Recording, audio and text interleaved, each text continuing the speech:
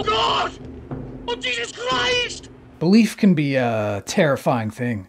When one guy goes off the rails because he says his neighbor's dog is telling him to kill people, we can easily dismiss that as a fluke of some kind, as some sort of societal aberration. But if 5, 10, 15 people all get together and then they start saying the same thing, then we might start to worry. Underneath whatever outside coercive forces there might be they the mandates of an emperor or the influence of social media, I think the ultimate deciding factor of whether a belief is truly embraced or not, or even simply tolerated for any extended period of time, lies in how useful it might be. Do your beliefs inspire great works of art? Do they build community? Do they maximize wealth, prosperity, and happiness for a majority of people?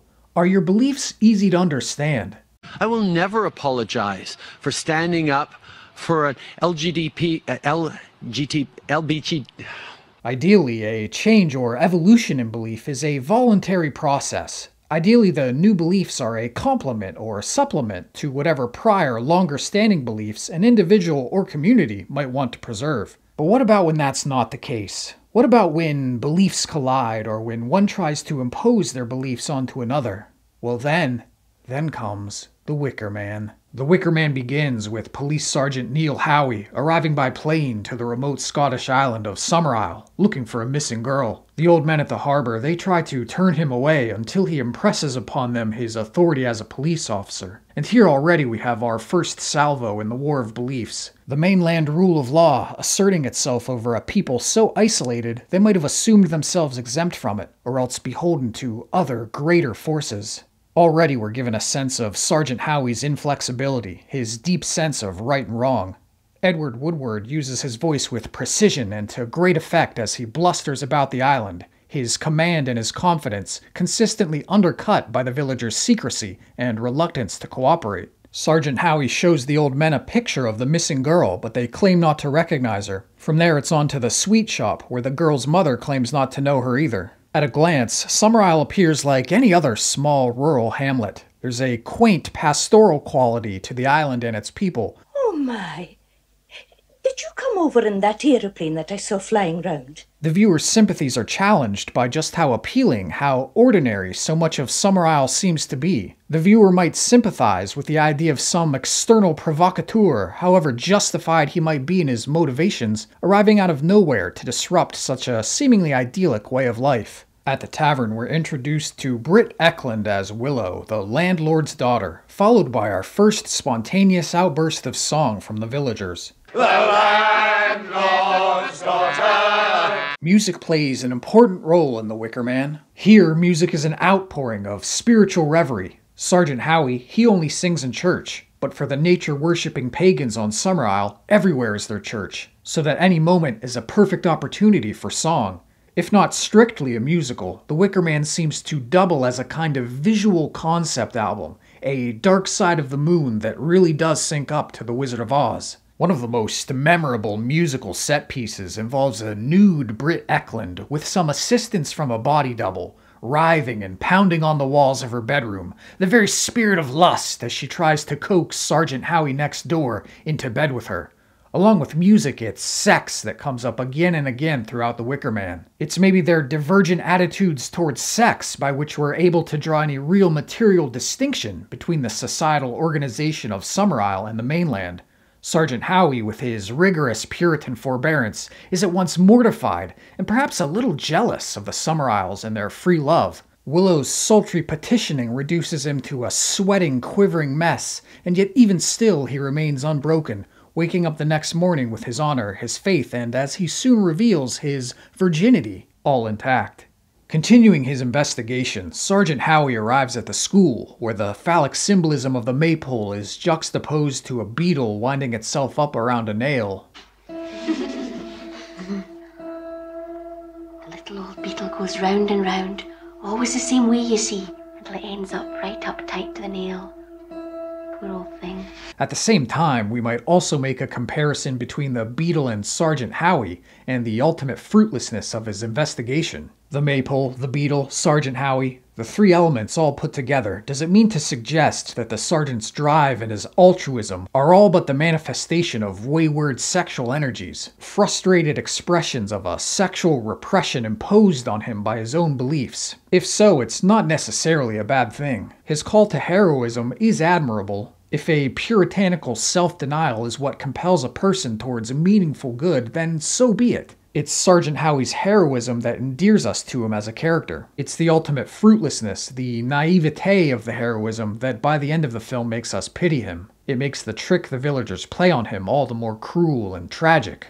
From the school, it's on to the ruins of a church where the missing girl supposedly lies dead and buried, and where Howie fashions a frustrated makeshift cross out of an apple crate. Then it's on to the manor of the Lord of Summer Isle, from whom the sergeant hopes to get permission to exhume the girl's body.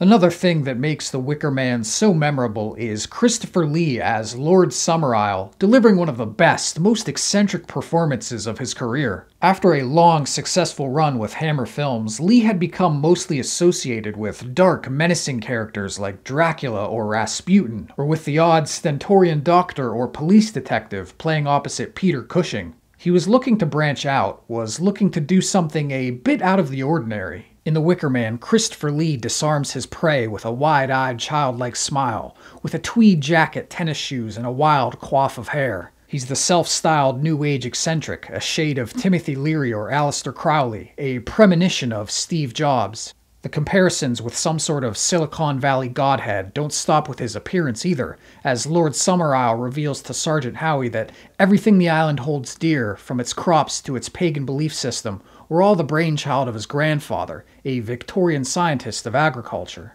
In the last century, the islanders were starving. Like our neighbors today, they were scratching a bare subsistence from sheep and sea. Then in 1868, my grandfather bought this barren island, began to change things. You see, his experiments had led him to believe that it was possible to induce here the successful growth of certain new strains of fruit that he had developed. So, with typical mid-Victorian zeal, he set to work. Best way of accomplishing this, so it seemed to him, was to rouse the people from their apathy by giving them back their joyous old gods. And that as a result of this worship, the barren island would burgeon and bring forth fruit in great abundance.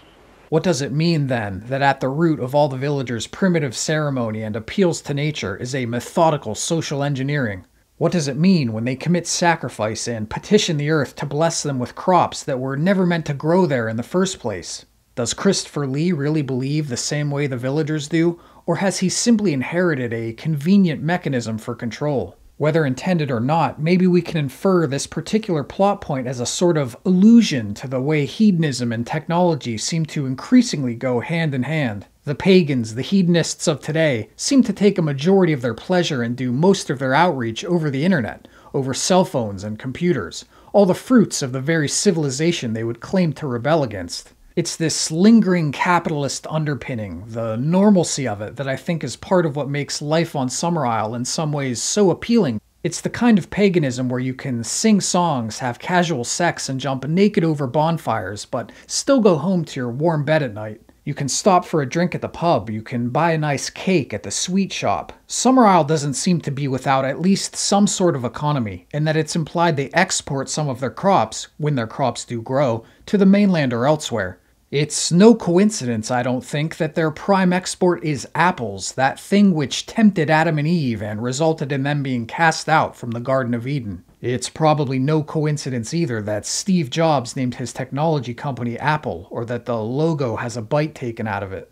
Eventually, Sergeant Howie comes to the conclusion that the missing girl must still be on the island, that she's intended as a sacrifice for the villagers' May Day celebration, to try and appease the gods and make their crops grow again. Howie disguises himself as the fool. Miss, I hope you don't think that I can be made a fool of indefinitely. He infiltrates the ceremony, where eventually his suspicions seem to be confirmed as the missing girl is finally revealed, readied for sacrifice. Now, finally, is Sergeant Howie's time to shine, to act out the highest, most noble calling of his faith, his duty to the law, and to gallantly rescue the terrified girl. She leads him through a cave, away from the other villagers, and out through a hole in the ground, symbols of femininity and rebirth whose importance is soon made clear. It's at this point that so much of the film finally comes into focus, that the audience, along with Sergeant Howie, are finally given the complete picture. The villagers' quaint politeness is crystallized into a deer-in-the-headlights religious ecstasy. Willow's efforts to tempt Sergeant Howie are revealed more than just a simple contest of beliefs, but as a kind of test of his purity, his virginity. The whole entire ruse is in fact a sort of tempering, ensuring the perfect sacrifice, a sacrifice as calculated and as conditioned as when Lord Summerisle's grandfather first remade the island. The villagers use Sergeant Howie's beliefs and his deep sense of right and wrong against him. They make a trap of their persecution, perhaps informed by the persecution of pagans in centuries past. There's a moment where Sergeant Howie says to Summerisle, Fruit is not meant to be grown on these islands. It's against nature. Well, don't you see that killing me is not going to bring back your apples? Summerisle, you know it won't. Well, go on, man. Tell them it won't. I know it will. If your crops fail this year, next year you're going to have another blood sacrifice. Next year your people will kill you on May Day. It's a bit of dialogue that's especially relevant today, where every overeager participant in the latest cultural sacrifice is one bad tweet away from being put up on the same altar. As the villagers prepare Sergeant Howie for sacrifice, he defiantly reaffirms to them his beliefs as a Christian. I believe in the life eternal, as promised to us by our Lord Jesus Christ. To which Lord Summerisle says, That is good, for believing what you do. We confer upon you a rare gift these days, a martyr's death. It's hard to say just how sincere Lord Summerisle is being in offering this sort of compromise to Sergeant Howie, in allowing for subjectivity between the pagan and the Christian beliefs. Even as Sergeant Howie is burned alive, there is no real victory of one faith over the other, at least not in the sense that one is validated as any more true. There's no telling whether the villagers' sacrifice will pan out and make their crops grow again. There's no scene at the pearly gates answering whether Sergeant Howie has ascended to heaven or not. The only measure of spiritual or ideological victory here on Earth, the only one that we can see, is power. Underneath all our self-righteousness, underneath all our appeals to truth, beauty, charity, happiness, it's only the beliefs that are able to cultivate and maintain the most power that ultimately win the day. It's at once chilling and blackly comic, the people of Summerisle joining hands, smiling and happily singing while they set fire to the Wicker Man with Sergeant Howie inside. Sergeant Howie tries rivaling the villagers' singing with his own, with a reciting of Psalm 23, but is drowned out by the flames and the more numerous pagans. He retreats to prayer in the burning heart of the Wicker Man. His final words are an agonized scream, calling out to his Lord and Savior.